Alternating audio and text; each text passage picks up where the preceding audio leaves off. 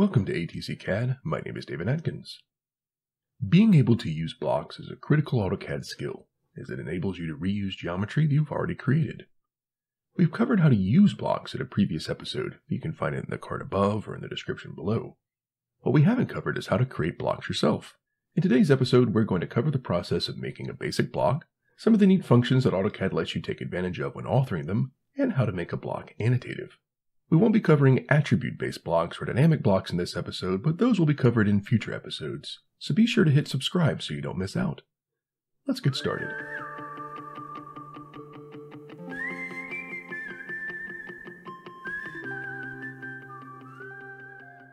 Before we get too deep into creating a block using the tools that we have, let's talk about the most basic way you can make one: importing a drawing. Any DWG file that you import into your current drawing using the block palette or the old insert block dialog becomes a block by default. You don't need to do anything special, it just happens. When you insert an external file, it brings in anything that is in model space and uses the drawing origin, or 00, as the insertion point. This works great for floor plans, details, title blocks, or any other complex geometry that you may need to bring into another drawing.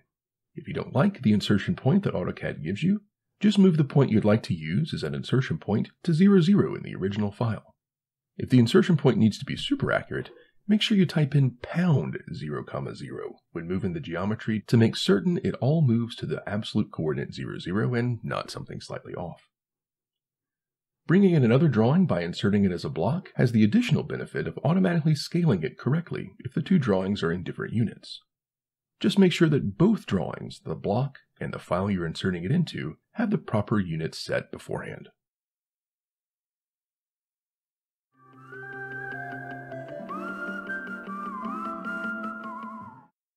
For complicated drawings like a detail, this process works just fine.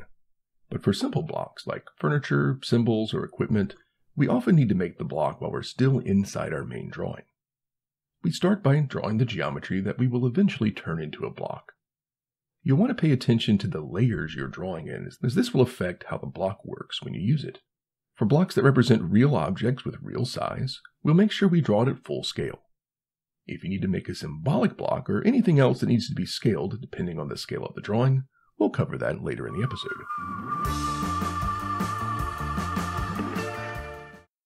When you are drawing your block, you need to choose what layer you want the geometry to live on. You have two choices. You can draw your geometry on layer 0, or you can draw it on any other layer.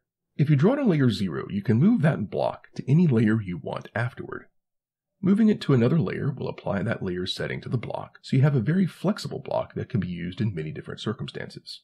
If you draw your geometry on any other layer, or combination of layers, then that block will always be controlled by that layer's properties. You can move a block to a different layer, but its display won't update, and the line work is still going to be controlled by the original layer that you drew it on. This is great for drawing consistency.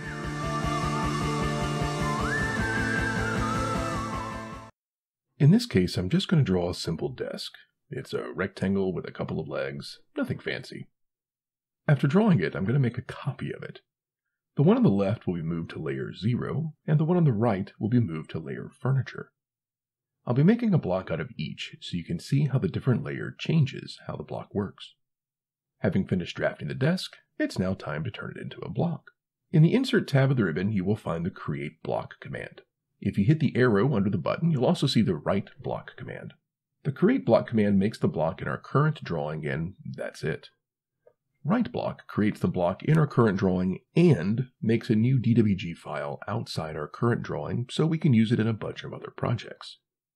We'll explore Write Block in a little bit. For now, let's choose Create Block. You can also type the letter B and press Enter. Inside the Create Block dialog, we need to tell AutoCAD three things. First, the block needs a name. Every block in your drawing needs to have a unique name, so if I was planning on using several desks in my project, it would be a bad idea to name it something generic like desk. I should use a more descriptive name. Second, AutoCAD needs to know what point we want to use when inserting the block. If we click this green box, it will hide the Create Block dialog and allow us to click on a point we want to use. You should give it some thought. This is a desk, so reasonably I'd probably want to place it either in the middle of a floor or up against a wall. so somewhere on the back line is a good choice. Whether I choose a corner or a midpoint is up to me. A corner would make it easier to use the block in a corner, the midpoint would make it easier to use the middle of the wall. Whatever point you choose, using OSnap to pick is critical to getting an accurate location. Once we click on the point, the block dialog will return. The next thing the AutoCAD needs to know is what line work will the block actually have. We'll click on this other green button, which again hides the Create Block dialog, and select all the lines we want to turn into a block. When we have everything we need, we simply press Enter. This is everything we need to have, but there are several other options we can choose from. The first option is what should happen to the geometry we selected after we're done. We can replace the geometry with a new block, the most common option to pick. Or we can leave the geometry as lines and rectangles and such. This option is useful if we're planning to make a bunch of desk blocks that look similar. Finally, we can delete the line work if we choose. This is more useful when using write block since we're writing out the geometry as a separate file, and this can help us clean up our current drawing. In this case, we'll be using the Convert to Block option. In the Behavior section, we can choose if the block scales uniformly. Generally, this is a good idea. We can decide if the block can be exploded or not. We pick that if we want to keep the block from easily being changed. And we can decide if it should be annotative, if it scales itself. This option we'll cover later. Aside from that, we need to make sure the block unit matches the units the block was supposed to be drawn in. This defaults to the units of the drawing. But if I've been inside an inch drawing, drafting up a cut sheet that was in millimeters and didn't notice to the last minute, you can change it here if you made that mistake. Finally, if you're a manufacturer and want people who download and use your block to be able to go directly to your web page and buy the product, you can add a hyperlink using this option. Descriptions aren't necessary, but I've never been sad to see them. Since we won't be editing the block more, make sure the checkbox Open in Block Editor is unchecked. Then we click OK, and the block is created. Our desk is now a block, and we can place more using the block palette, and everything is sunshine and roses. When I turn the other desk that we created on layer 0 into a block, you can see that it functions the same way. But if I move the first block to a new layer with a new color, that block does not update. But when I do the same thing to the block created on layer 0, it does update. If I change the color of the new layer, you can see only the one on the left changes. To change the color of the one on the right, we need to change the original layer's color. Even though AutoCAD does say that the one on the right is on the new layer, its display is still controlled by the old layer. This can be a bit confusing when using the Layer Off command as it's trying to turn off the wrong layer. If you've ever experienced that, now you know why it's happening. For real-world objects, we will always make them full size. But for symbolic blocks, we often want to change the size of the block depending on how we scale our drawing. This is the case for most text-based blocks and for blocks that don't represent a real-world object. Electrical engineers use symbolic blocks all the time. This is the symbol for a duplex receptacle, and as you can see, it doesn't look anything like the real thing. We want this symbol to be the same size when we print, regardless of what scale that print is at. So we will make it annotative. When making an annotative block, we want to draw it at the size it should be seen on a sheet of paper. I always find it handy to first place a piece of my standard annotative text nearby, with the annotative scale set to 1:1. This helps me get the sense of the size I need to make the block. Now I'm going to draw my geometry. A circle, a couple of lines, easy peasy. I want to make sure that the size isn't stupid next to my text, and if it is, I want to scale it now before I turn it into a block. With that done, I'm ready to start the Create Block command. You must use the Create Block command to make an annotative block. The Write Block command doesn't have that option available. Most of the steps are the same. Give the block a good name, select the base point, and select the objects.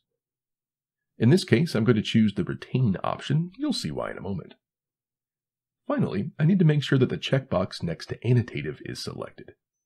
Every other option is the same as before. When I click OK, the block will be created. You can see it in my block palette. But the geometry is still a circle in 2 lines. As I mentioned before, using Retain makes it easy to make similar blocks, like this quad receptacle. To use the annotative block, you need to set your annotative scale to the scale you want, and then place the block. Here it is at 1/4 scale. and here it is at 1/8 scale.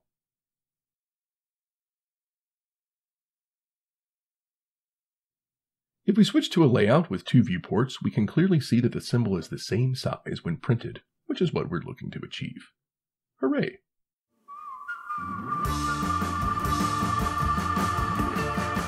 Making a block that only exists in your current drawing is all well and good if you're planning on only using it there.